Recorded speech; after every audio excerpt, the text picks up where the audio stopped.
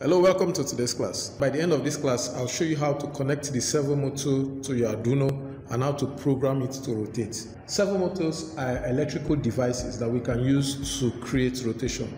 So we include them in different devices like robots, sensors to open and close doors. In today's class, we'll be working with the Micro Servo SG90. It has 3 pins, the brown, the red, and the orange. We connect the brown pin to the ground in the Arduino. We connect the red pin to the 5 volts in the Arduino, and we use the orange pin to send the signal. So for this particular project, the items we'll need are the servo motor, we'll need an Arduino Uno, and we'll need 3 jumper wires.